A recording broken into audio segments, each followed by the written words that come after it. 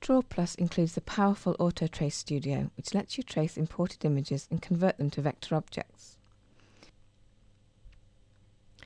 In this tutorial, we'll trace an image we cut out using Cutout Studio. To learn how to do this, see the Cutting Out Images tutorial. To open your image in AutoTrace Studio, select it and then click AutoTrace. DrawPlus provides 3 preset profiles for optimum image tracing: black and white image trace, logo image trace, and photo image trace. You can read all about these in the help pane on the left. We'll choose photo image trace. At the right of the workspace, you'll see a range of control sliders. Usually you'll want to experiment with these until you achieve the desired effect. Different values can produce quite different results. As you drag the sliders, you'll see your image update in the preview pane. We want to accept the default values for our image tracing, so let's reset the values. Click Reset, and then click Trace. Again, if you want to learn more about the settings, you'll find details in the help pane. Our initial traced output looks pretty good, but we can improve it. To do this, click the Adjust button. Now you'll see 3 tools available to you: Merge Tool, Fill Tool, and the Node Tool. If you look at the skin of the face and the stomach, you'll see that there are quite a lot of variations there, and we don't need them all. Let's merge some of these skin tones. To begin, let's just zoom into the stomach area.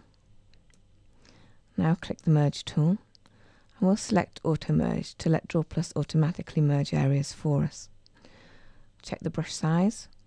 We can increase it slightly for these areas, and then click and drag across the areas you want to merge. We'll reduce the brush size for that area there.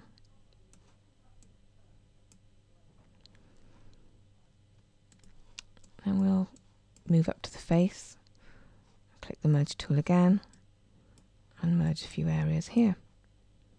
That looks much better. Now we'll work on this area with the Node tool. Let's zoom in a little bit more. And you can see that this area is a little bit misshapen. Click the Node tool. And to begin with, we'll use the Select tool. Select the area we want to work with. Now we can click and drag the displayed nodes and the control handles just to reshape this area.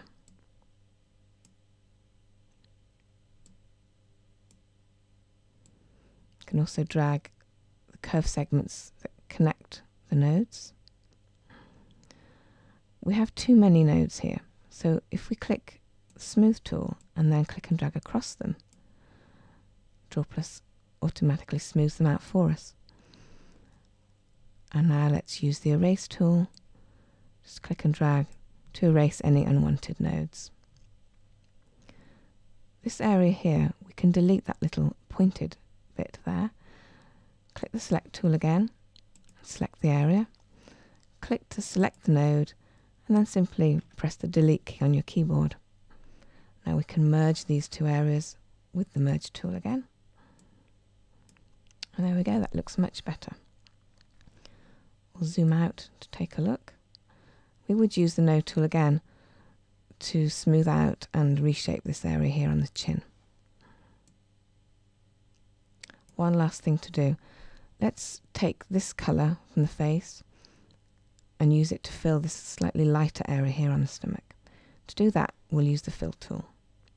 So click the Fill tool. At the moment the palette is empty, so we'll click an empty palette swatch and then click the colour selector. Click on the colour you want to pick up and then simply click on the area you want to fill. And there we go. Click Accept to accept our tracing. And there we have our traced image.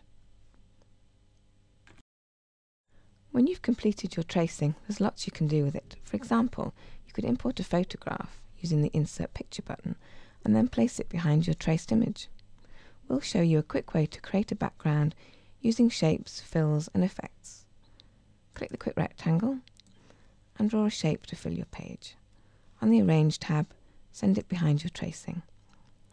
Now go to the Swatch tab And in the gradient drop-down list, select a fill type. We'll choose full color. And then click through the swatches until you find one that you like.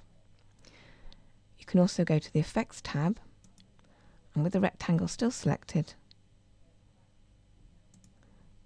click a preset effect.